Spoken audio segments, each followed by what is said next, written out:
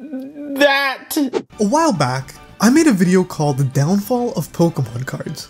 In it, I talked about how certain changes and events led to the hobby losing its magic. However, that all might change with the introduction of Scarlet and Violet, because with it comes some of the biggest changes the hobby has ever seen.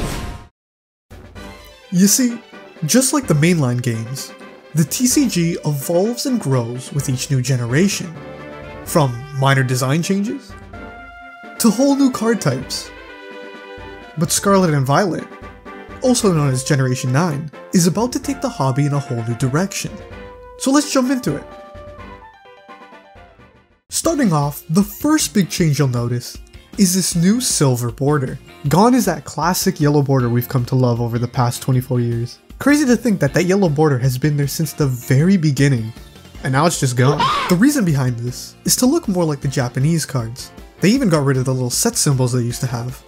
Now I'm gonna try and keep all my opinions till the end of the video, but me personally, I think the gray border makes the normal cards look kinda worse. However, they make art cards look significantly better. Which brings me to the next big change, the rarity changes. One of the worst things about modern Pokemon card sets was the amount of redundant rarities clogging them up. Well, I'm proud to announce that rainbow rares, along with some other irrelevant rarities, are now a thing of the past. Art cards have now become the main chase cards in sets. This was a welcome change after the success of alternate art cards in recent sets, but they work a little differently than they did before. Art cards, or rather, illustration rares, are special variants of cards ranging from commons all the way up to ultra rares.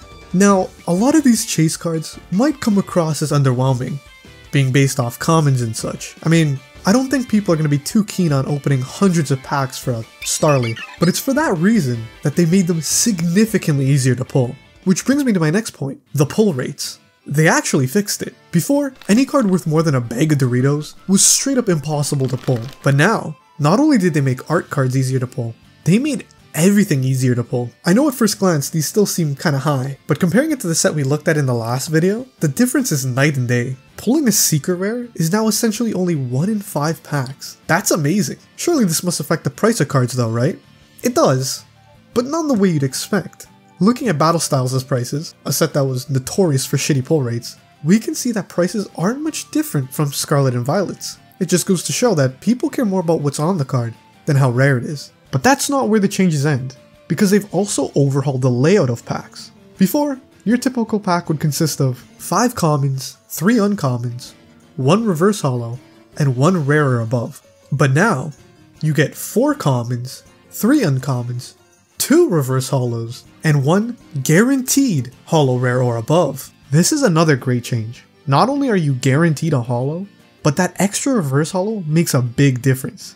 Because you remember those art cards we were talking about? Well, if you pull one, they will take the spot of one of the 2 reverses. Meaning, every time you open a pack, you now have 3 chances to get a hit.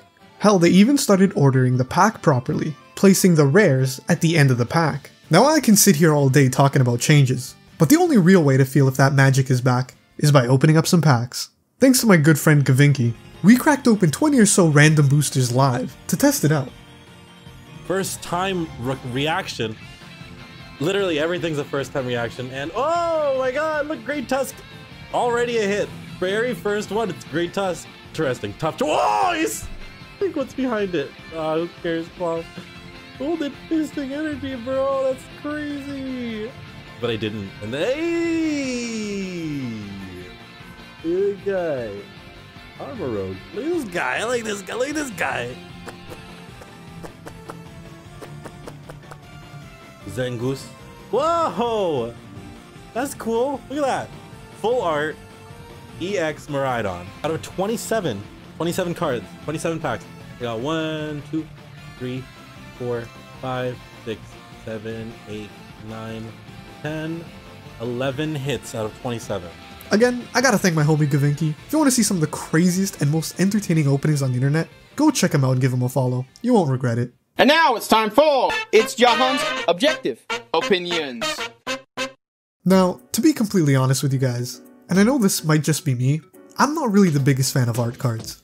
I find a lot of the time, art doesn't really fit the Pokemon or suit how rare the card is supposed to be, but this is to be expected as art itself is subjective. Then again, I would take this over the shit show they had going before.